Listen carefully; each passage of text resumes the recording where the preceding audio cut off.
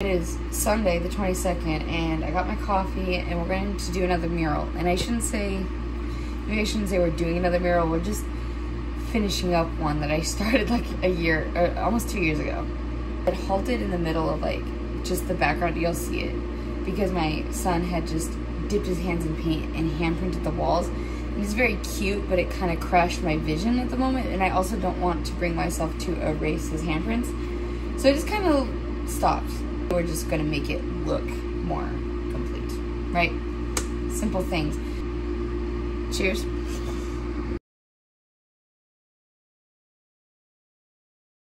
Here's his room so far. It doesn't look too bad. Like I was wanting to add forest animals and more details to the houses and stuff. But I need to finish that tree limb, the sky, and then you can tell I quit the second that those little claw marks down there happened. You want coffee? Yeah. But you're two.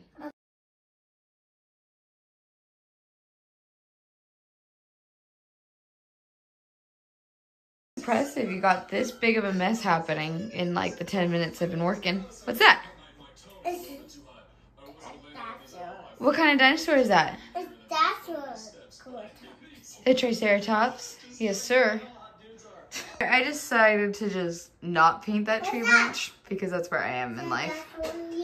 But it's kind of done. Good job.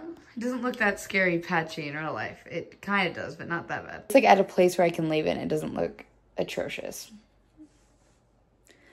I can actually look at my wall without wanting to cry for the first time in 2 years.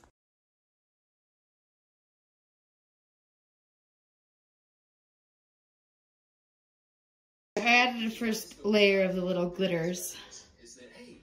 So we're ending it there today. Son has already grabbed a Sharpie and tried to take out some walls and himself and the carpet. So I should probably pause my painting project for now.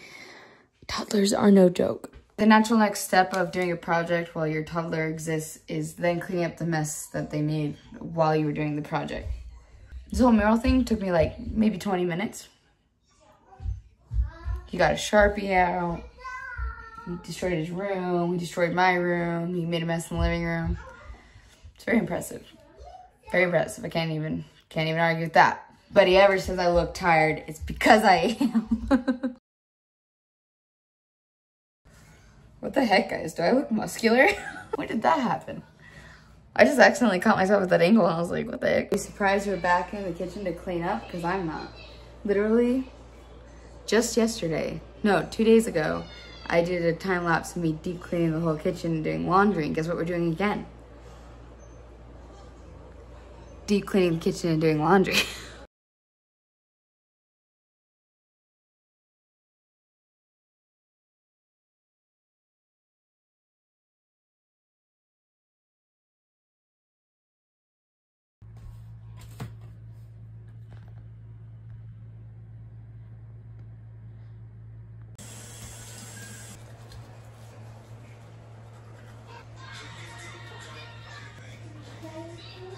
The art of having a good workout is to get your eyebrows done.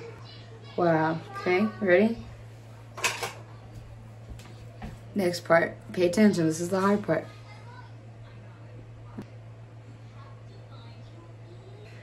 Listen, I'm just gonna get all sweaty and gross at the gym. I'm pretending that I do my makeup more intensely when I'm not going to the gym, but it's usually just this. We're gym ready, folks. That's it. Minute 22 seconds. That's how long my makeup took. This is the gym fit.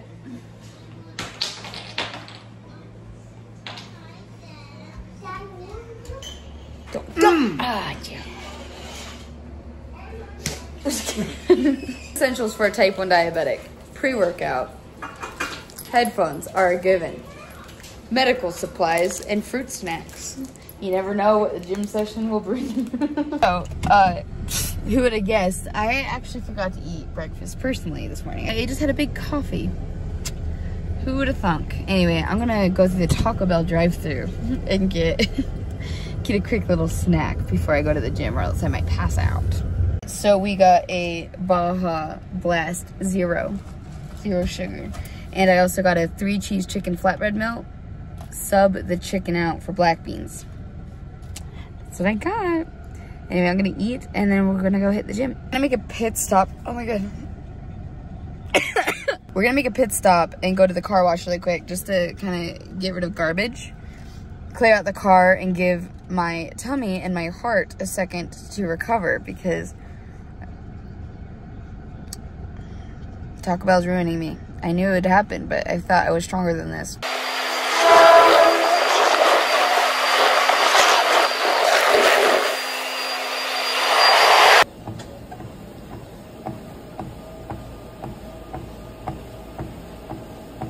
Now it's time to actually meal plan and like figure out my macros for the week, and then I'll go to the store, get whatever we need, and then we'll go home and cook it.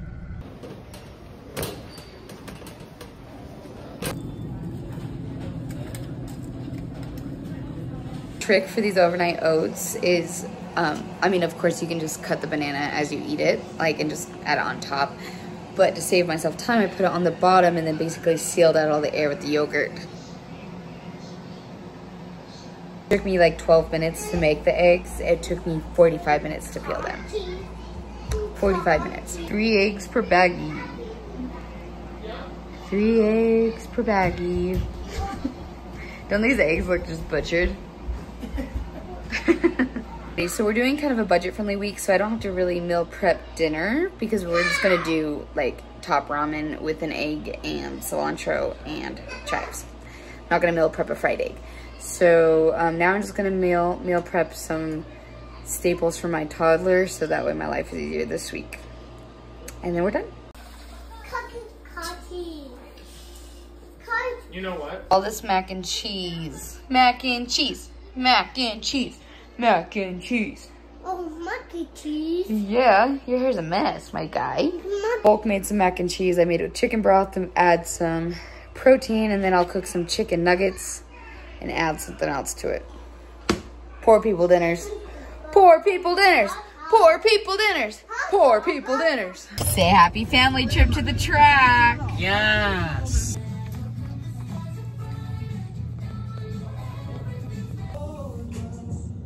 Yeah.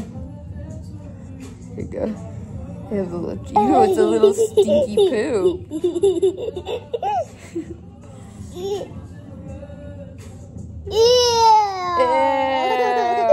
How many poops are there? 1, 2, 3 stinky poops. I don't want to draw More. Okay, hold on. Ew, stinky poop. More. I just got rid of the shadows. I know, it's so sad.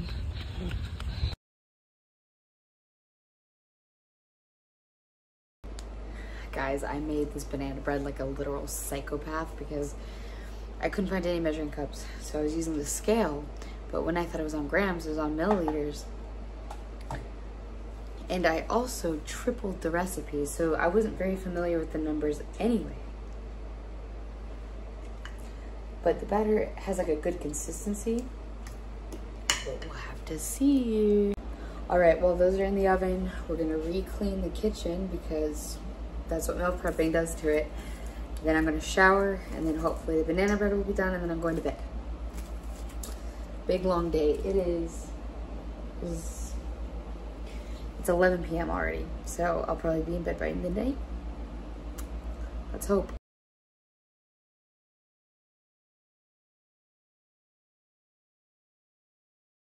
All right, we're showered. We got some golden brown banana bread that may or may not be delicious because I didn't follow the recipe correctly on complete accident. And it's only 11:30. What can I say? Efficient as hell. Anyway, thanks for joining me on my average Sunday minus the in-depth toddler routines, and usually I also don't chaotically make banana bread every evening, but had a good day. I'll see you next week.